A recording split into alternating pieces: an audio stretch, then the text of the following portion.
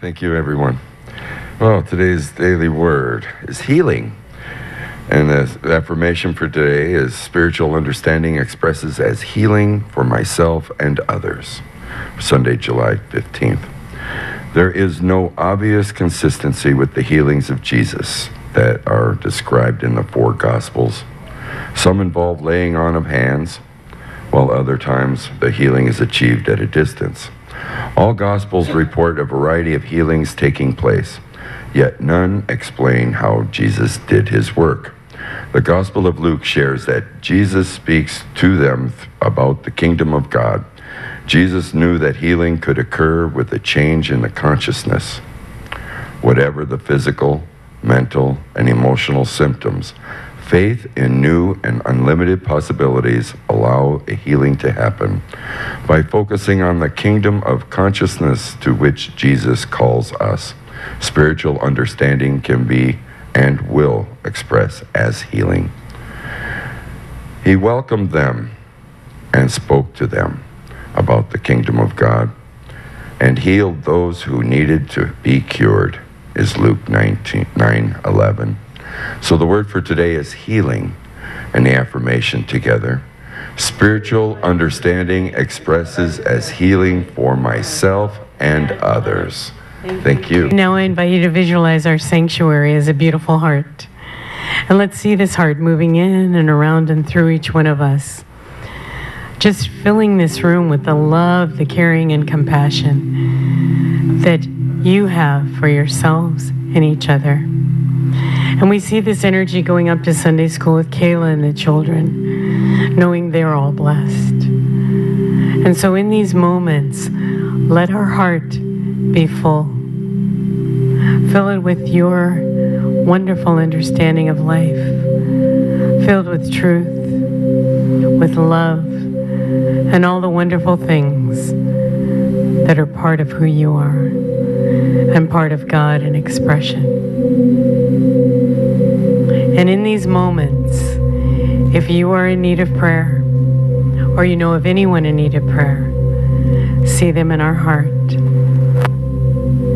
And if there's any circumstance in your life, in our world, in need of prayer, see them in our heart as we sing the prayer for protection. And we just continue in this prayerful mode. We take time for meditation and we join with others in consciousness around the world. I just invite you to center yourself in the one presence and one power, the spirit of joy. For the kingdom of God is not food and drink, but righteousness and peace and joy in the Holy Spirit. And so I breathe into this idea as I quiet myself. I relax and make this my time to commune with righteousness, my God, my good within.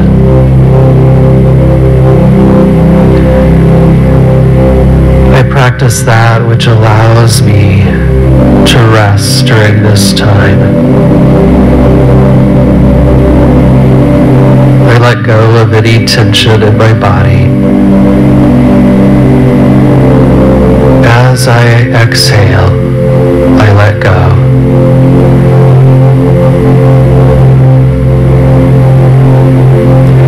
For the breath of good moves in me in the quiet.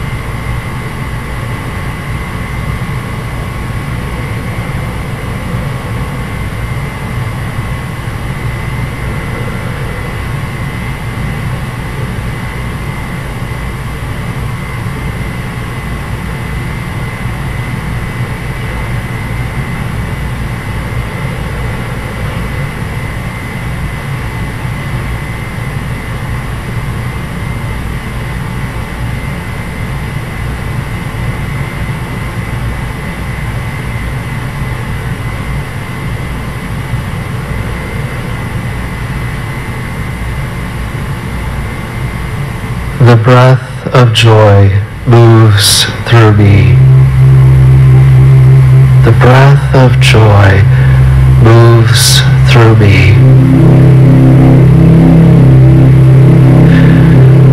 I gain confidence as eternal joy calls me to new purpose.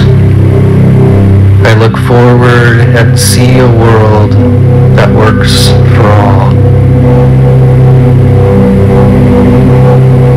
And I breathe into this idea.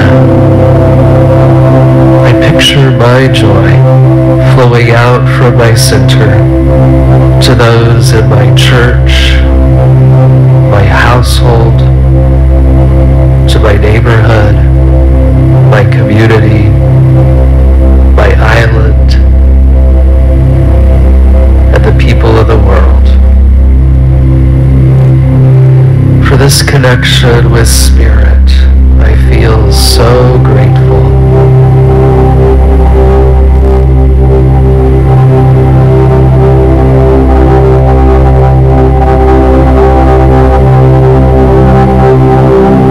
And as I bring my consciousness back to this room, I affirm, I build on eternal joy and live my life of purpose.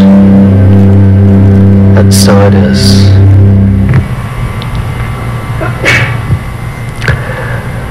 On a cold winter day in January 1930, Myrtle Fillmore wrote to a woman requesting prayer. Be glad for the joys of the past, but do not hold on to them. There are present joys. Joy is an eternal quality. Rejoice evermore. And Myrtle Fillmore wrote thousands of encouraging letters to people around the world. Myrtle, of course, founded Unity with her husband, Charles Fillmore, in Kansas City, Missouri. She edited the children's magazine, We Wisdom, and directed the Silent Unity Prayer Ministry, the prayer ministry that we still talk about and communicate with. Now, Myrtle's early life didn't indicate a leadership role. She had been born on a farm in Ohio. She'd been raised in a strict religious atmosphere, and as a young woman, growing up in the 19th century, there weren't a lot of opportunities. She also experienced ill health, but with her healing came a new understanding of God. That understanding of God transformed her life and the lives of countless others. This morning, we're going to talk more about this concept of joy. And I believe that Myrtle Fillmore got up each morning clear of her purpose. Why did you get up this morning? We'll look at the concepts of joy and how they relate to purpose.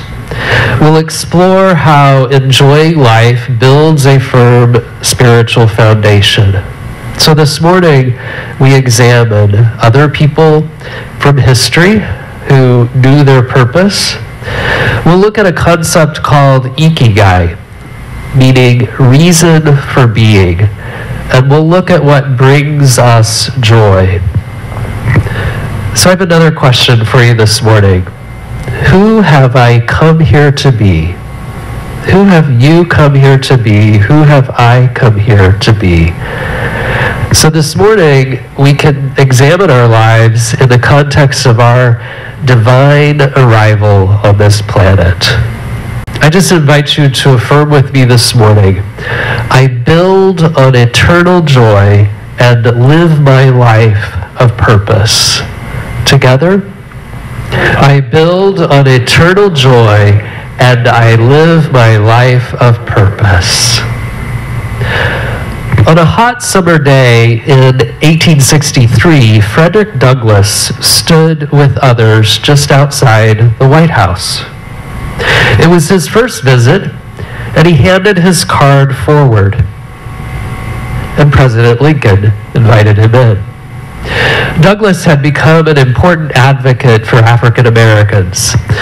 The divided nation came to know him as a public speaker, as a writer, and an activist to abolish slavery.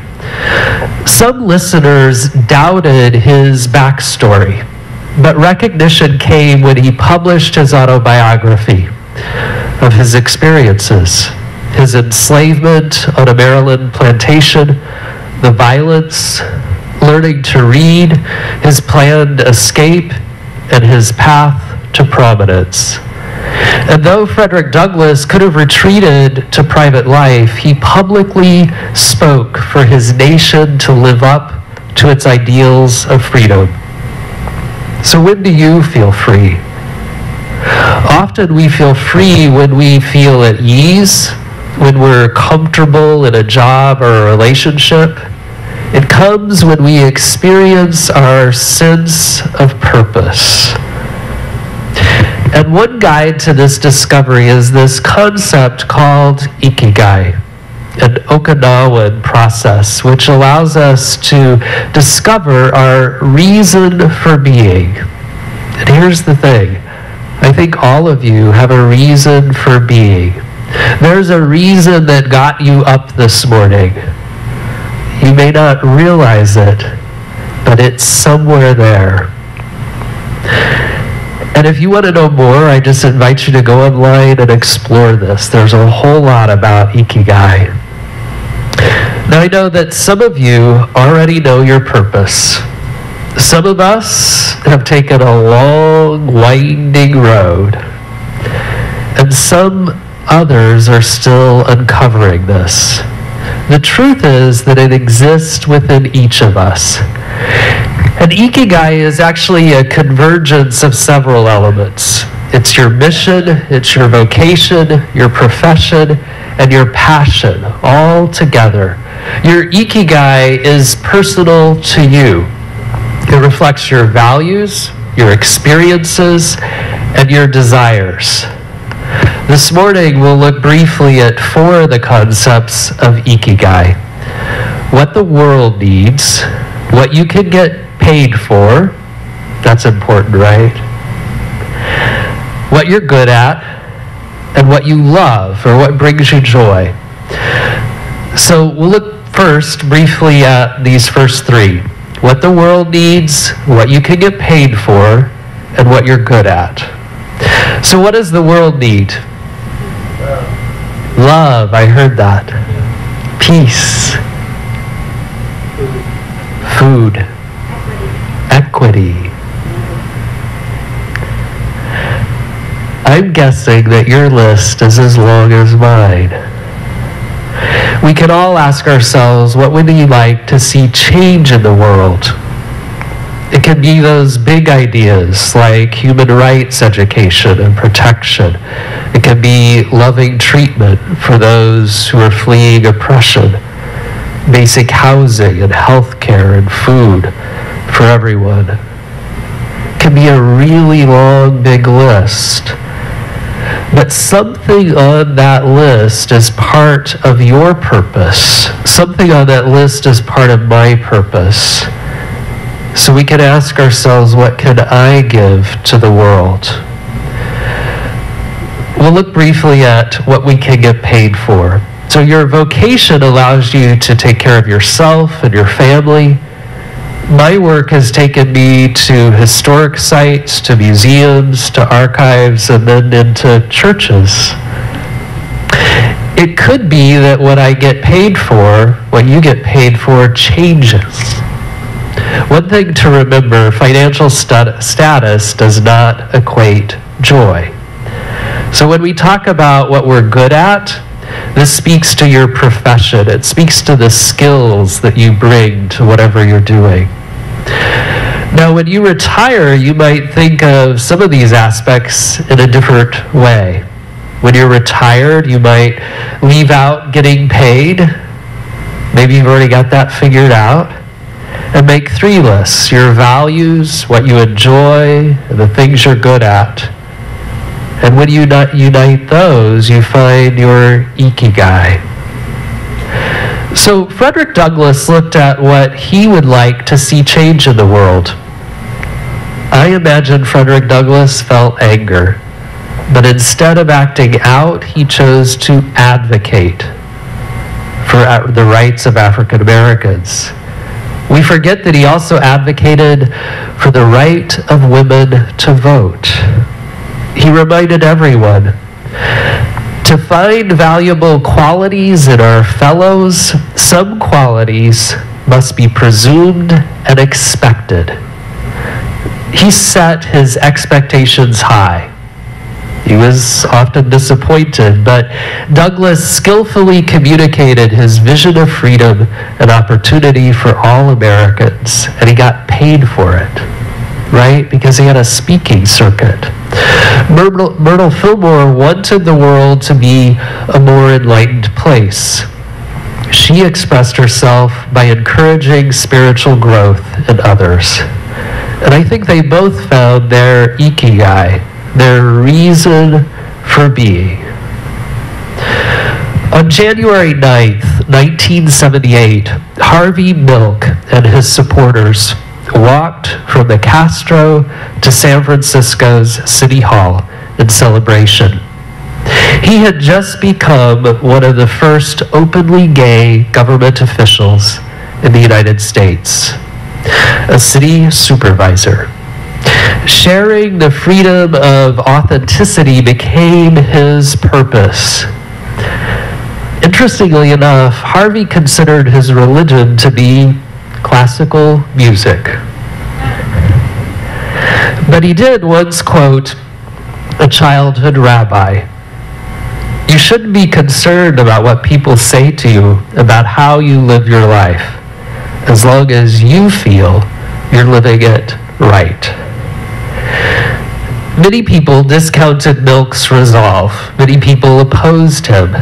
He'd grown up in New York City. He'd wandered from teaching to the Navy to the stock exchange to that tiny camera shop in the Castro. But Harvey Milk excelled at campaigning and conveying the message that everyone has the right to live how they choose. So how do you choose to live? Discovering your own ikigai is said to bring fulfillment, to bring joy, and maybe even to allow you to live longer. So let's look at that fourth element of ikigai. And maybe the most important. What brings you joy? What do you love? What's your passion? Let's think about this concept of joy. Joy is an emotion of great delight, keen pleasure, elation. Often we think of joy as something consistent and cultivated internally. Joy comes when you experience a fountain of spiritual substance, eternal joy. So how's joy different than happiness? Well, sometimes we use the two words synonymously. When we're happy, we feel delighted, we feel pleased or glad. But often we talk about happiness related to things in the world, particular people or places or things, or thoughts or events. So happiness can be temporary and affected externally. Joy is something we need. As human beings, we have needs for physical well-being, for food, for connection, for meaning, for honesty, for autonomy. Play, even as adults, joy and humor are among those needs. And the list gives us insight into a world that works for all. It's a world where we all feel at ease. Now think about it. Without our basic needs met, we might experience anger or withdrawal. We might act out or even commit self-harm.